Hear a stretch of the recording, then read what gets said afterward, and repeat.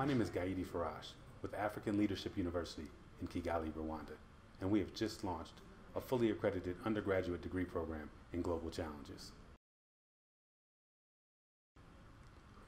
We have entered the Educators Challenge because we want to use this challenge to scale up our programs and get more youth involved in solving the global challenges impacting all of our futures.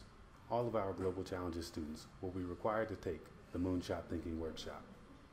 We stress generative thinking using a variety of frameworks to empower our students with the problem-solving mindsets they will need to solve the global challenges threatening our collective futures. Our entry in the Educators Challenge is about applying Moonshot thinking to our discovery learning model in order to solve the world's global challenges.